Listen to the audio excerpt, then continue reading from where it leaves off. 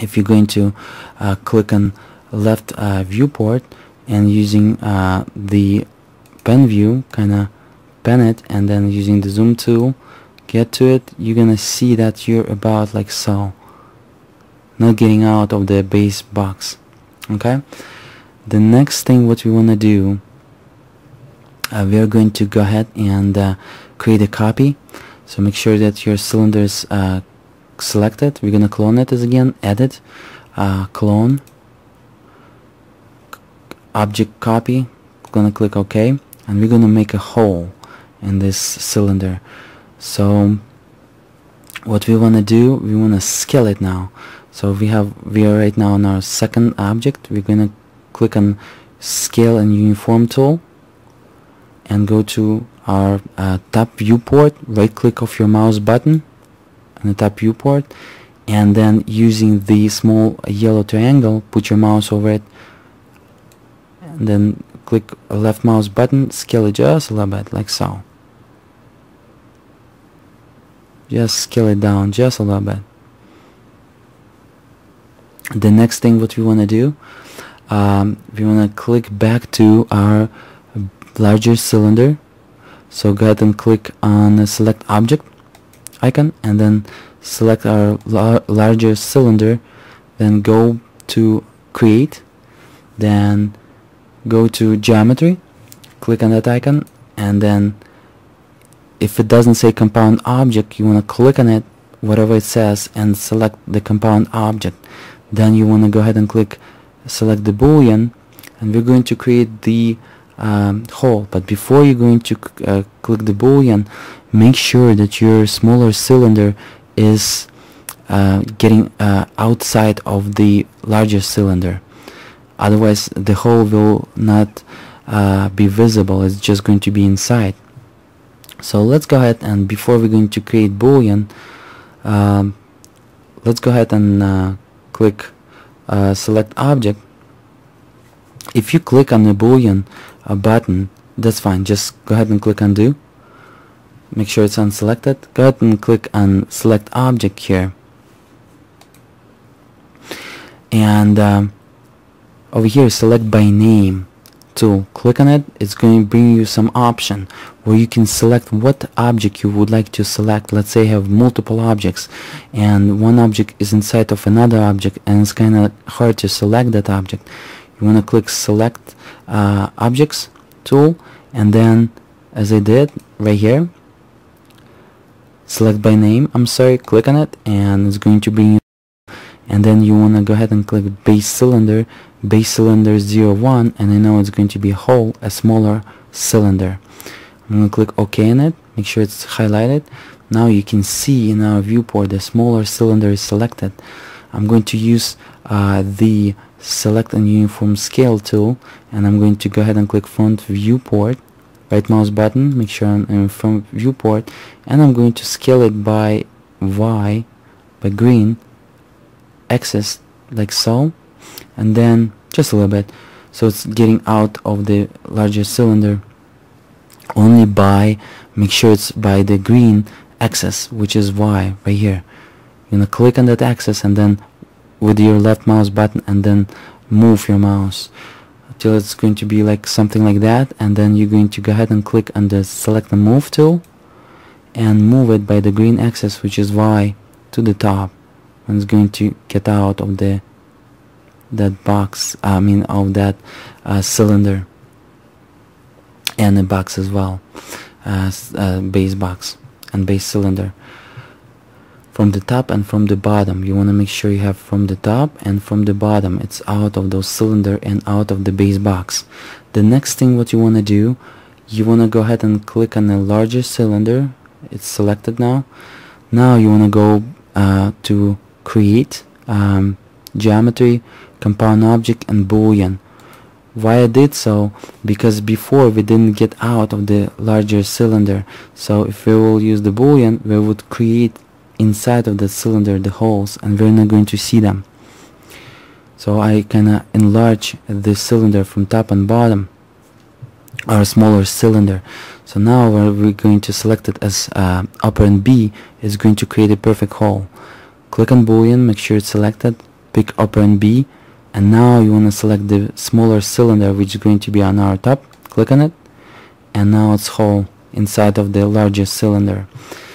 You're going to go to the modify, click on modify button.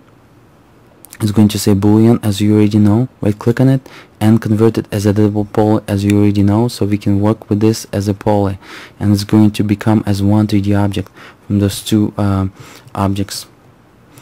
Alright, and let's use our zoom tool, zoom out a little bit, and let's use our orbit subobject tool and kinda rotate our perspective camera. Make sure you're in perspective view.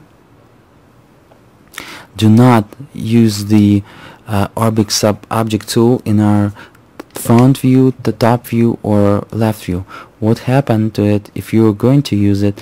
Let's say I select the orbit sub-object tool right here, and then I'm going to my top view, right click on it, and again orbit sub-object tool, and I'm going to use it over here. You can see I messed up my top viewport.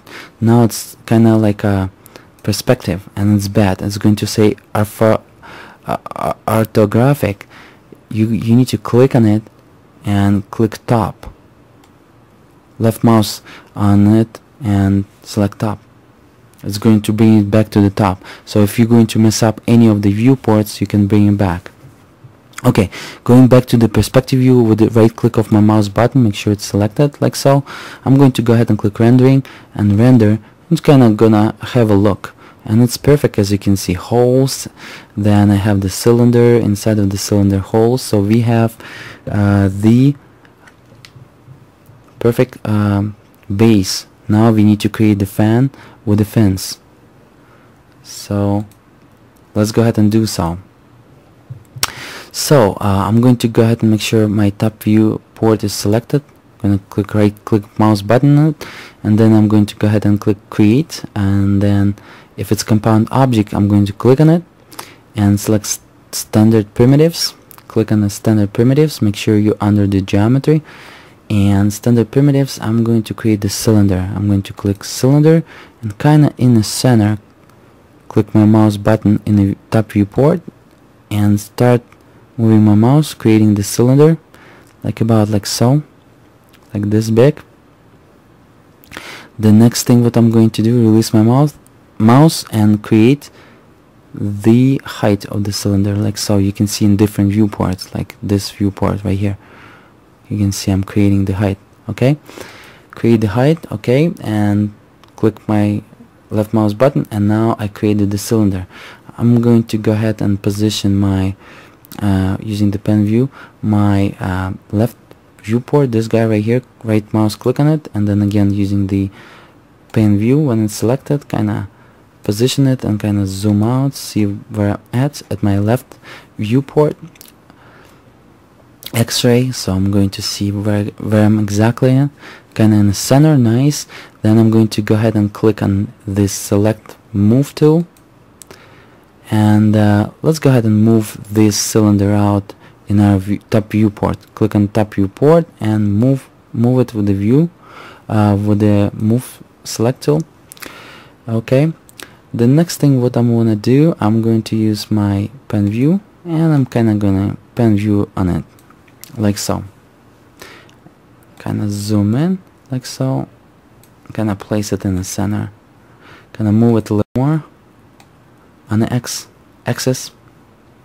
Alright, as you can see, my perspective view is not in there, and we lost our 2D model. How to bring it to the camera view? Just go ahead, right click on your perspective view, and now let's go ahead and click on the icon right here which says zoom extends selected. So if our cylinder is selected, or any model is selected in 3D space, if you're going to click on this icon, it's just going to bring the camera in that viewport right on an object. If you want to get out from the object, you're going to click left mouse on this icon, hold it, more menus going to come up, and you're going to click on this icon right here. You're going to zoom out automatically, but camera will be focused on that object, still be focused. If you want to zoom in, back, and select the lower icon which says zoom extend selected.